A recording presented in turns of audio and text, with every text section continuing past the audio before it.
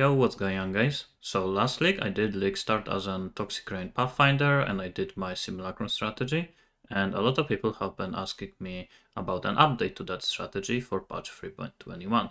So in today's video I want to do exactly that. But before I start, I want to mention that most of my videos about Toxic Rain from last league are still up to date. Especially the leveling guide, because I don't think leveling has changed that much, and day 2 and week 1 of the league, because it shows you exactly the example of what I did during last league start. So this time around you should expect similar results. So in a day 2 you're gonna see a character that has a gear during day 2, and you can start doing simulacrums with that gear. And I was able to do, I believe, around 20 waves. And then week 1 is finished character with a gear that can let you do 30 wave simulacrums without mage blood. So to show you the changes that I would do for this league, is what I'm gonna do is I'm gonna go to my week 1 character, then go to my POB, and then I'm just gonna import it to my POB, and I'm gonna basically update it during this video. But before I start going over the changes, I want to quickly mention how the build works, just for people that haven't watched my old videos. I'm not gonna go too much in details because, like I said, all of my previous videos are mostly up to date, so I'm gonna mostly focus on changes in this video, but I just want to briefly talk about how the build works. So like I said earlier, this build is designed to farm simulacrums, so the main part of the build is Zerphi's Heart. And that is because simulacrum waves last for around 30 seconds, and this amulet gives you Soul Eater buff for 20 seconds when you use a Val skill. So what I would do is I would usually wait for around 10 seconds, and then I would press my Valgrace to have Soul Eater for the rest of the wave. And this way you're gonna get a lot of attack speed, because the way Soul Eater works is for every kill you're gonna get stacking attack speed buff until the end of the duration. And Toxic Rain scales a lot from attack speed. So for example, we can go to configuration, and there should be somewhere stacks of Soul Eater, and I would actually usually hit around 100 stacks at the end of the wave, where usually boss would spawn. So when you are fighting boss, you can see right now I have 11 million DPS, and with 100 stacks that goes up to 40 million. So it increases your DPS by a lot, and sometimes I would have even more stacks. So it's just crazy amulet for simulacrums. If you are not planning to do simulacrums, to be honest, you can keep the build pretty much the same. I would probably go for some kind of Quicksilver Flasks for more mobility, and I would change amulet for something with +2 chaos skill gems, dexterity skill gems, and damage over time multiplier. Basically, I don't think there's anything else. And the same with Quiver. We are using Maloney Quiver because the way I like to play simulacrums is I like to level up as many gems as possible. This is also another reason why I am using Unset Ring, just to be able to level up so many gems, and Maloney helps you with that. If you don't want to level up gems, just go for a rare Quiver with damage over time multi to attacks, chaos damage over time multi to attacks, some life, damage to bows, and so on. And because we are using Devouring Diadem, which gives us a lot of mana reservation efficiency, and Eldritch Battery, we can use a lot of auras like Determination, Vitality, Defiance Banner, Malevolence, Purity of Elements for more resistances and element immunity, Grace with Valgrace, which, like I said, I am using to proc the Soul Eater, and that's basically it. For 6 link, just Toxic Rain, Phantasmal for additional projectiles, and I don't really care about the perfect AoE overlap, which most of the people do, which is 39%, because Simulacrum is mostly an encounter when you fight monsters. Your single target doesn't matter that much, so I just prefer to have as good clear as possible, so I go for Phantasmal, and for things like Dying Sun, so I just have a lot of additional projectiles. And the other gems are just Empower. I can avoid Manipulation, which is good because it also gives you +1 to supported Chaos skill gems, Mirage Archer, Vicious Projectiles, and Efficacy. For mobility, I'm using Flame Dash with Blink Arrow. Some people don't like to use Blink Arrow. I go for it. For defenses, we are using Valgrace, and you can even go for Val Molten Shell once you have a good amount of armor. focus on getting a spell suppression cap. You can do it in many ways. You can do it through a passive tree. You can also do it through items. For example, here I have a spell suppression on my chest, gloves, boots, and so on. And by the way, how to craft the gloves and the chest, I do explain in my 1 week update video. So in this video, you can see in here, crafting body armor, and here, crafting gloves. So you're gonna know exactly how to make them. For Ascendancy, I went for Pathfinder, mostly because of Master Surgeon. It just gives you a ton of recovery, but also some additional chaos damage, AoE. Infinite Flasks are also pretty good when you are fighting Simulacrums. Very often you're gonna end up fighting Causes or Omniphobia without monsters, so having Infinite Flasks during boss fights is also pretty good. And one big thing is also Occupying Force. Depending on the price of it, definitely I would suggest going for it if you're farming Simulacrum. It is gonna give you 2 additional Mirage Archer, which is gonna be active pretty much always because you are fighting in the arena encounter when you're doing Simulacrum, so it's just a ton of damage. Just to show you, 11 million DPS. When I remove one of them, it goes down to 7 million. For more defense, I am using Progenesis, which helps you with not getting one-shotted by preventing 25% of life lost being taken over 4 seconds instead. And on top of that, we have a ton of armor and evasion. As you can see, 95% evasion chance and almost 40,000 armor, and that is mostly thanks to the Granite and Jade Flask, Determination and Grace Aura, and a lot of armor and evasion on gear. Also, I am using 25% reduced mana cost on one of my flasks. On top of that, I have minus mana cost on both of my rings, and that is because we are attacking with Toxic Rain so fast. Even your Eldritch Battery and Energy Shield is not gonna keep up, so you need to reduce your mana cost by a ton. And on top of that, on the belt, I do have 150% Energy Shield per second regenerated when there is a rare or unique enemy nearby. And most of the time when you're fighting in Simulacrum, there is gonna be one of these monsters. And the last flask I am using is Forbidden Taste with enchant used when you take Savage Hit. We need this enchant because the way this flask works is that it recovers 100% of your life when you use it. So when you are taking Savage Hit, it just instantly heals you. So the way our recovery works is that from just regular small hits, we are actually being healed by Master Surgeon from Pathfinder. You're gonna kill so many monsters that your flask are just constantly recovering your life. And on top of that, when you get hit by a big hit that doesn't kill you, Forbidden Taste is gonna heal you. And when you get hit by a big hit that is supposed to kill you, very often Progenesis is gonna prevent that, and then Forbidden Taste is gonna heal you. So it's just a very nice synergy. The bow I am using for this build is a crafted hunter bow.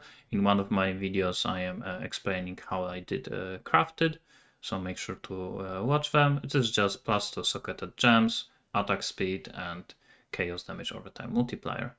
And for the cluster jewels, you want to go for chaos damage anywhere you can get it, so Unholy Grace, Unwaveringly Evil, Wicked Pole, and for medium one, Eternal Suffering for Wither stacks, and Student of Decay for chaos damage, for damage over time and chaos resistances.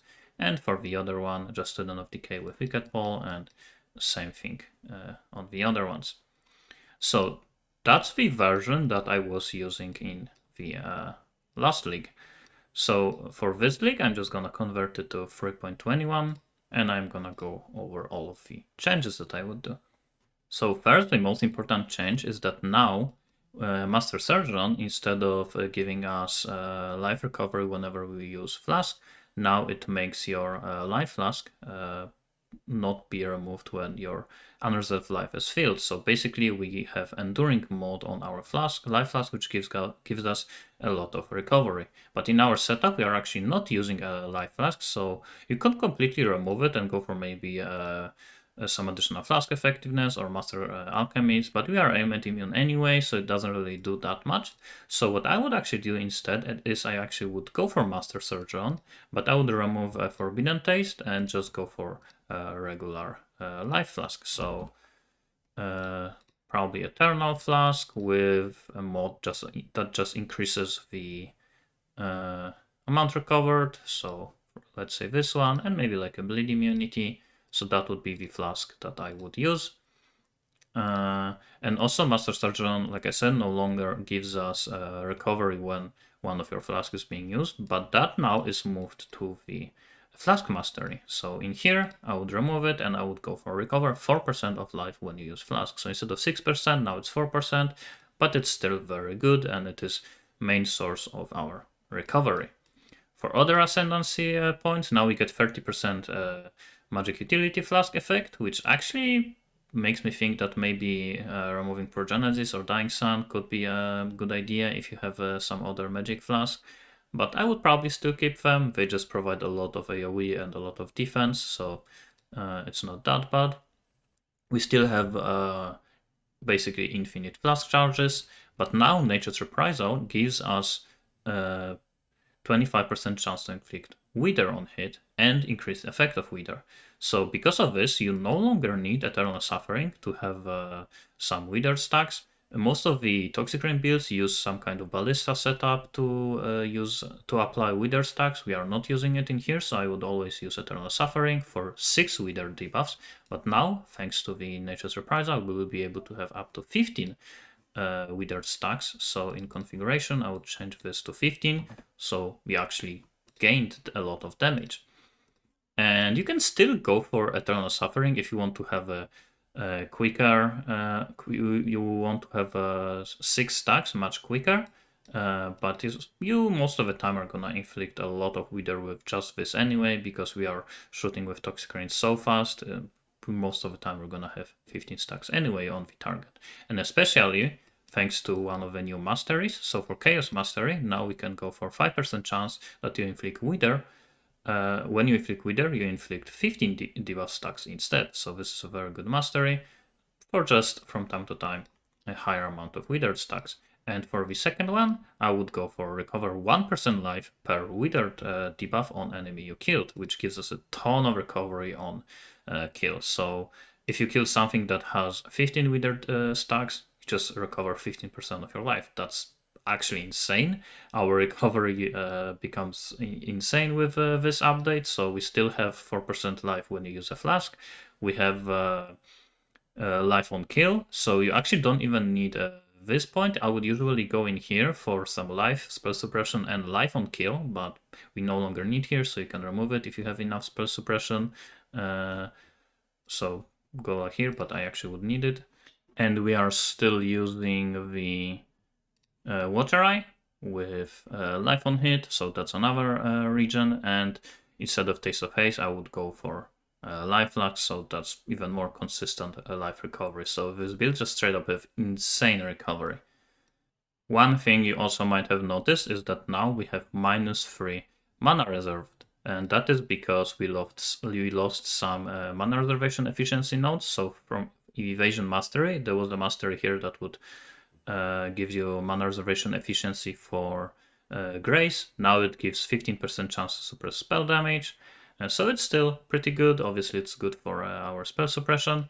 But yeah, now we lost some mana reservation. So how to fix that? So first of all, you can go for more mana reservation efficiency on jewels. So for example, this one has 3%. I believe you can go up to 4%. You could go for a second one like that in here. So that would be more mana reservation. You could go for small cluster jewel. That gives 6% mana reservation per point. So that would be something like this. So here you can see reservation efficiency, 6% per point. So you can go for something like that. But what I would actually do is, I actually didn't even realize that I'm not doing it on this build, is just use Enlighten on your helmet. So level 3 should be enough. Defiance banner, you would have to move to something like body armor. And let's move Malevolence and Val Grace to this setup. So Malevolence, Val Grace,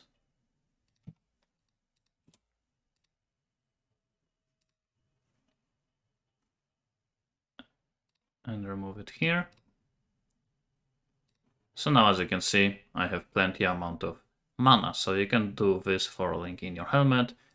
It actually is still even good with level 1 enlightened, level 2 enlightened, so mana reservation should not be that big of an issue. For the life mastery, I would go for probably just 50 additional life. And another cluster you might want to go for is this one, multi-shot, which gives us +1 additional projectiles. Especially early on, when you don't have that many projectiles from things like Dying Sun and Phantasmal Toxic Rain, I would definitely suggest going for it. Later you might not need it, but it also gives a decent amount of attack speed. Also for mastery, you can go for attack speed per enemies at close range. The adrenaline actually has been confirmed it is removed. It's no longer gonna be in the game, so I would probably go for something like this. The second new +1 arrow, Master Fletcher, is probably too far. Maybe if you need some additional spell suppression from here, then I would consider traveling over here, maybe like in early game. But yeah, you can also go for it. If you would go here, you probably would have to remove some life nodes. So maybe from here, maybe this one. The only reason why I was using this one is because I needed the energy shield to be able to cast Determination. If you go for the chest with the energy shield and evasion as a base, you wouldn't need that, so you can remove it.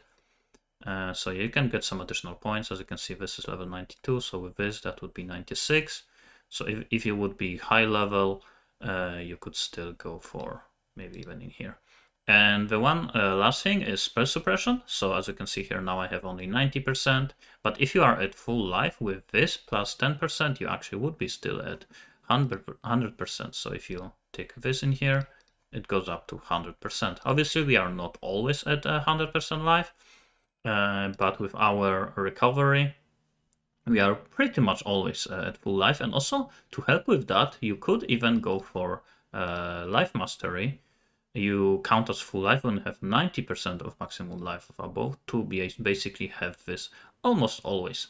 So that's something you can go for. And obviously, if you just can get additional 10% spell suppression from somewhere else, maybe from somewhere on your gear. For example, on my body armor, I believe this is 19% is tier 2, so you can go for tier 1. You can get some more spell suppression somewhere else. So that's basically it for this version. Now I want to go over the cheaper version, so the day 2. So I did import 3 from the day 2 version of the build, and the main difference is, as you can see, we are not going top of the tree, and that is mostly because the reason why we were going top is for more aura reservation efficiency, because we use Devouring Diadem, and in here, as you can see, I am not using it still because Devouring Diadem is pretty expensive helm. It's probably gonna be even more expensive this league. So this is version I would do on this build, so we would not use as many auras. Here you can see some gems that I was just leveling. So the gems that I was actually using is Val Grace, Steel Skin, Flame Dash, Blood Rage, Malevolence, and that's basically it. So here you can see the 6-link setup. Even with power level 2, that is good enough. So for auras, I was just using Malevolence and the Val Grace in here. So for the tree, I went more to the bottom for the cluster jewel setup, and here for some additional life. Spell suppression, because I still didn't have spell suppression on my gear, so I was using Carcass Jack, gloves without spell suppression, and so on. For ring, I was using Mark of Submission with Despair socketed in, because rings with Despair on hit are actually pretty expensive early on, so this is a nice way to get your spell suppression, your Despair on hit early on. Dying Sun usually is actually not that expensive, so I was able to buy it for cheap very early, and because we are not using the helmet, Devouring Diadem, I am using Enduring Mana Flask. And obviously Life Flask I would use now without the instant recovery, just with increased recovery with the new Ascendancy. So let's convert it in here. So for 3 I actually wouldn't change that much. I probably would keep it exactly the same. I would just change the Mastery to the new one, so recover 1% life per withered enemy, And here I would go for recover life. Here you can go for just additional life or mana flasks. If you are not using the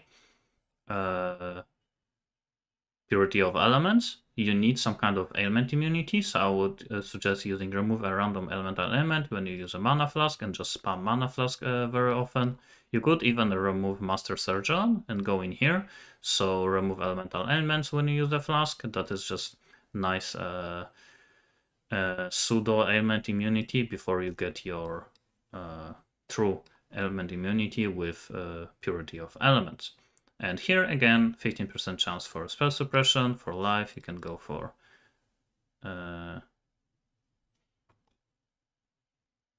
you count as the full life when you have 90% life.